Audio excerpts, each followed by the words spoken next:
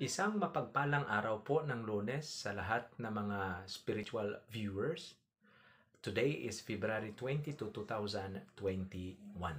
Hindi lahat ng nabibigyan ng second chance, pero bakit may mga taong nabigyan na, sinayang pa? Kaya ikaw kapag binigyan ka ng second chance, gamitin mo ito para magbago at patunayan mo na deserving ka talaga. Tandaan po natin na ang second chance ay pinibigay sa taong marunong tanggapin ang kanyang kamalian. Shout out po kay Brother Jam Dacles. Maraming salamat po sa inyong concern tungkol po sa audio ng ating video message. Kasi sometimes mahina. Maraming salamat po sa mini microphone na inyo pong ibinigay sa akin. No? Ito po ang mini microphone. Salamat po, Brother Jam Dacles, sa inyong concern. God bless you. In the book of 1 John chapter 1, verse 9, if we confess our sins, He is faithful and just and will forgive us our sins and purify us from all unrighteousness. Words to live by. God wants to give you a second chance. May isang famous documentary ng isang sikat na artista dito sa Pilipinas. Naalala nyo ba itong si Miss Cherry Pie Picache? Sa YouTube niya po, napanood ko kung paano niya pinatawad ang taong pumatay sa kanyang ina. So ang pamagat po ng documentary sa YouTube ay Radical Love. Panoorin nyo po yan. At noong 1980s, doon po sa Amerika, mayroong isang tao doon na kung saan ang tatay mismo ng isang anak na lalaki na namatay dahil sa lasing na driver sa kalaunan ang nagbaptize sa kriminal na pumatay sa kanyang anak. In another situation, nagiging madrama po ito dahil ang mag-asawang ito kanilang ginawang adopted ang drunk driver na pumatay sa kanilang anak na lalaki. Kaya radical love. So, ang mga stories of forgiveness, mga kapatid, are gripping to us. Ito po, sila ay refreshing and sad and very rare. Ang konsepto ng pagpapatawad sa ibang tao is rooted in God's forgiveness of us. So, ang ating pinag-aralan ngayon ay ang pag-aaralan natin ay isang familiar Bible passage or text ng series nito na tinatawag nating Words to Live By. Ito po ang ating pinag-aaralan magmula pa last week. So ngayong linggong ito, pag-aralan natin ang 1 John chapter 1 verse 9, which is a landmark passage on forgiveness. Kung may topic man na kailangan nating pakinggan ng mabuti, ito siguro ang isang topic na napakahalaga. Because God wants to give you another chance. Gusto ng Diyos na bigyan kayo ng pangalawang pagkakataon. Kaya sabi sa 1 John 1:9, if we confess our sins, He is faithful and just to forgive us and purify us from all unrighteousness. So ang context ng passage na ito ay nagpapakita ang pagkakaroon ng confidence sa pamumuhay Kristiyano dahil alam natin that God wants to forgive His children and when they come clean before Him. Basahin po natin ang context ng 1 John chapter 1, especially from verses 7 and 10. But if we walk in the light, as He is in the light, we have fellowship with one another, and the blood of Jesus, His Son, purify us from all sin. If we claim to be without sin, we deceive ourselves and the truth is not in us. Ito na sa verse 10, if we confess our sins, He is faithful and just and will forgive us our sins and purify us from all unrighteousness.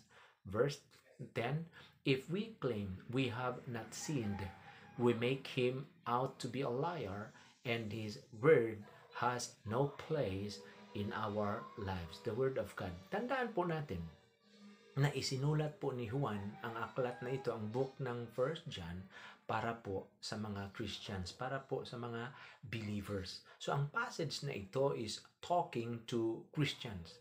Napakahalaga po ito dahil ang pangakong ito ay hindi para sa lahat ng tao but only to those who have committed their lives to Christ and are under the blood of the Lamb.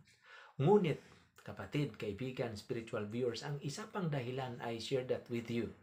Habang maiintindihan natin ang forgiveness ng Diyos when we become a Christian, sa tingin ko nagiging mahirap intindihin at tanggapin ito habang tumatagal ang ating pagiging Christians.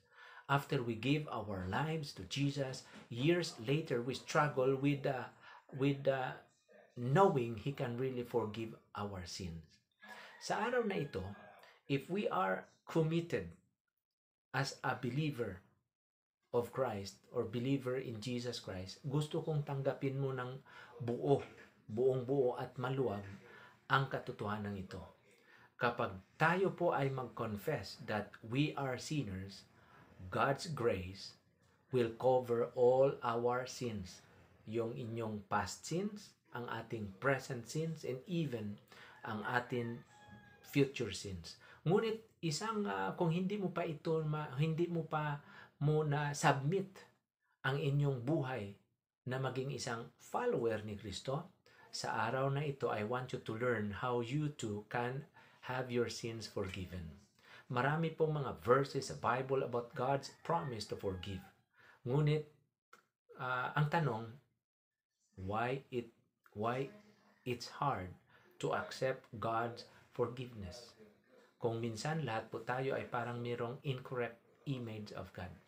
Ang tingin natin sa Diyos ay parang isang pulis na mayroong hawak na pito, mayroong hawak na batuta, or parang isang bully. Maaari ring ang iilan sa inyo ay ang tingin sa Diyos ay parang isang gentle grandfather type, no? So maybe napakahirap tanggapin ang kanyang forgiveness because ang kanyang grace or ang kanyang biyaya is very illogical para po sa atin. It doesn't make sense. 'Di ba? Kung bakit iibigin niya tayo unconditionally at tayo ay papatawarin niya. So napaka-inconsistent ito with the way we feel. Kaya parang di natin akalain na patawarin tayo ng Diyos. Hindi natin nararamdaman ang kapatawaran. So therefore, we feel that we must not be forgiven. Kaya ang concept po ng kantang Amazing Grace parang nabura sa ating nakagisnan sa ating paligid o society at sa ating sariling buhay mismo. O baka naman may mga times na pinasok ni Satan ang ating isip, ang ating damdamin, ang ating buhay at sasabihin niya sa atin, no? Sa ating konsensya ni Satanas, alam nyo, hindi ko talaga kailangan na maisip natin na siguro sabihin natin din pinasok tayo ni Satan ang ating heart, ang ating mind. Sasabihin natin na alam ninyo, hindi ko talaga kailangan ang forgiveness dahil decente naman akong tao, wala naman akong kaaway, hindi naman ako masama. So halos lahat po tayo can be very good at making excuses on ourselves to appear better than we truly are, di ba? Lahat natin na ang forgiveness ni Kristo has no strings attached, no ulterior motives, walang hidden agenda. So it is not for His benefit, it is for ours. So ang kanyang nature, ang nature ng Diyos is so different from us. So remember, sa araw na ito, God delights in giving second chances. Tandaan natin when Moses wanted to understand more about God so that he could speak with authority to the people of Israel, dinaanan siya ng Diyos. At kanyang sinabi tungkol sa Diyos, alam niyo kung ano, Exodus 34 verse 6, sabi niya, the Lord, the compassionate and gracious God, slow to anger, abounding in love and faithfulness. So God is patient in giving us second chances at hindi lang isa but continual second chance. Kaya ngayon ikaw buhay pa, binigyan ka ng Diyos ng second chance. In the book of Micah 7 verse 18, who is a God like you, who pardons sin and forgives the transgression of the remnant of his inheritance? You do not say or you do not stay angry forever but delight to show mercy. So mga kapatid, God savors opportunities to offer second chances and is eager not to punish us when we truly seek forgiveness for our sins. So makikita po natin dito, mga kapatid, we see this most clearly in God's offering up His only Son, Jesus Christ, for the forgiveness of our sins. At itong si Apostol Pedro, explain niya po that Jesus Himself, 1 Peter 2:24, Christ Himself bore our sins in His body on the cross so that we might die to sins and live for righteousness. By His wounds, you have been healed.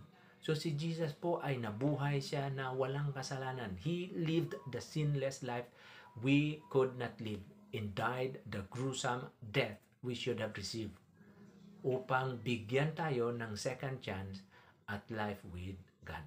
So sana po, words to live by, God gives you second chance. Tayo po ay manalangin. Lord, our Father in heaven, thank you so much that you are a God of second chances. There are so many events in the Bible that you have given second chance. In the case of Jonah in the Bible, you have given him second chance. And other people there in the Bible, David, Job, and Abraham, everyone. And of course, today we claim that promise because you also have given us second chances. The fact that we are still alive, your second chance is our enjoyment right now. Lord, give us the heart and mind to worship you by being a God who can give us second chance no matter what we did, no matter how sinful we did, Lord God. We know that from the bottom of our hearts, you can give us second chances. In the name of Jesus, we give you thanks. Amen.